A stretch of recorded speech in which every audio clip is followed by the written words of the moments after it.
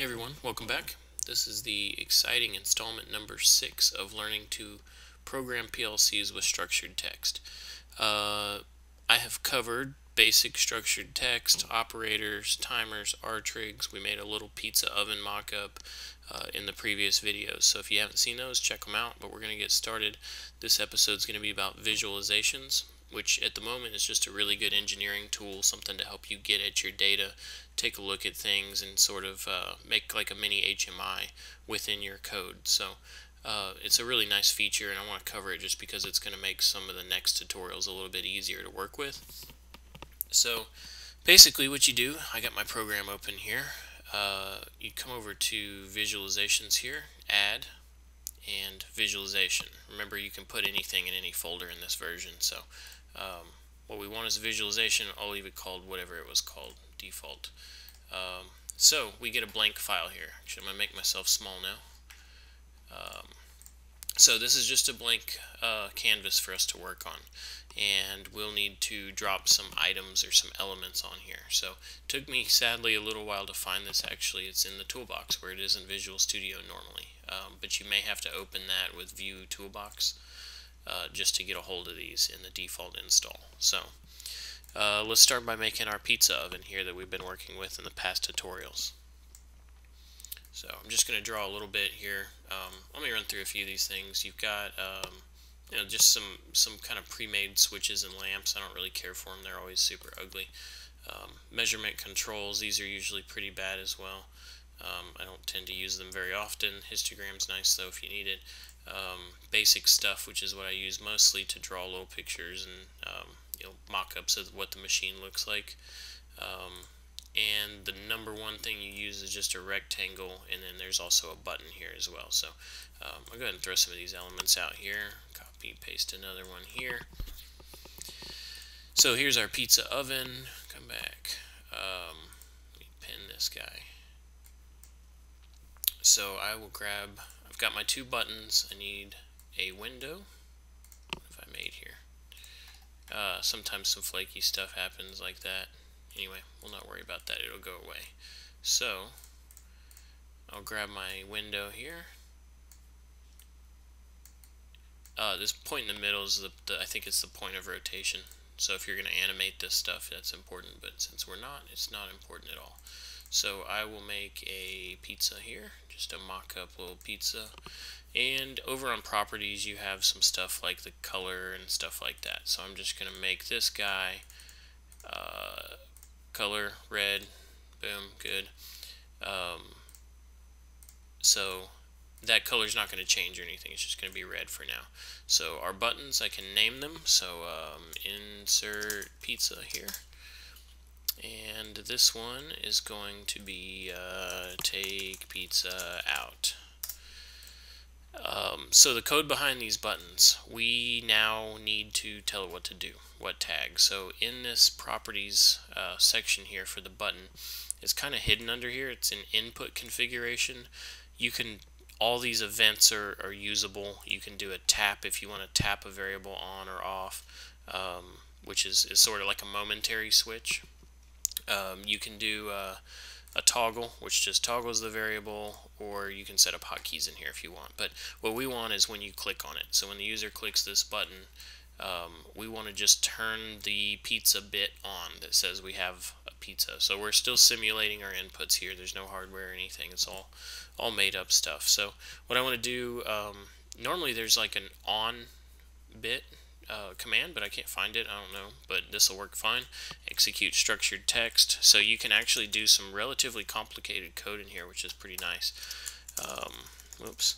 So be pizza in oven is what I want. It's a boolean, so I will turn that on to true anytime somebody pushes that button. So I'm going to come over to take pizza out, and on mouse click I will add a structured text snippet, and main dot pizza in oven equals false. Okay, good to go. I'm going to save it just in case I crash. Kind of get in that habit of Control S all the time. Okay, for this pizza, we want it to come on and off when there's actually a pizza supposedly in this oven. So That would be under state variables here under invisible. So we will tell it we're invisible if be pizza in oven, but we don't want to be invisible, we want to be visible when there's a pizza in the oven. So I'm going to negate this statement with a not ahead of time. You can actually you can put a little bit of I think you can do an evaluation in here, so if this equals this or if this is greater than that, but basic stuff you can get away with. Anything else you'll need to do in the code. But anyway, so we've got the pizza in the oven is all good to go. So I need a display now for the elapsed time. That would be nice. Let's do there. I think you could do a text box, at least in the older stuff, but I got in the habit of using rectangles because they just work better. So I'm going to put this rectangle up here and click a text inside of it that says elapsed time. And so this, the way you do a string on these, a string display in here is a little odd. You do a placeholder for it. So %s would be the string of this text box. You can do a few other ones. You can look it up. %i is one for an integer and stuff like that. But I usually just display strings. So over here, text variables in the properties, you pick the variable that you want in there. And I can actually use this dialog, but I don't like it. main.mytimer.et. And so I believe the actual time function has a way to automatically display as a string, so you don't really have to convert it. And so I think that should work. We may have to convert it to a string, but we'll see if we like it. The other things we need here are let's do a ellipse for the buzzer, and I'll go ahead and make that some fancy color. Actually, what we can do is the alarm state is red already. So somewhere in here, color variables, toggle color. Whoops, I keep doing that. Main.be buzzer. So anytime the buzzer's on, it's going to color this red. So that should be good. And let's go ahead and add one. We won't use it yet, but we'll add a light in as well. And then take this out because I copied it. So anyway, we've got a pizza, we've got a timer, we've got inserting a pizza, we've got the ability to take out a pizza. I'm going to save it once again, and let's test it out and see if I messed anything up. So go online, or rather activate, put it in run mode, log in, and actually run. This is the first time I've run since I booted. And there's no pizza, nothing's going on, everything's fine. So I can insert a pizza in the oven. You see the timer starting to count. It's done, the buzzer's on, perfect. I can take the pizza out, the buzzer goes off, the timer automatically resets. So just to flashback to the old code, this is the code we're running here. I did that in episode 3, 4, 5 maybe, somewhere around there. So anyway, that's basically a visualization. You can get crazy with it. You can put in all sorts of cool tab controls and buttons and actually make it look decent.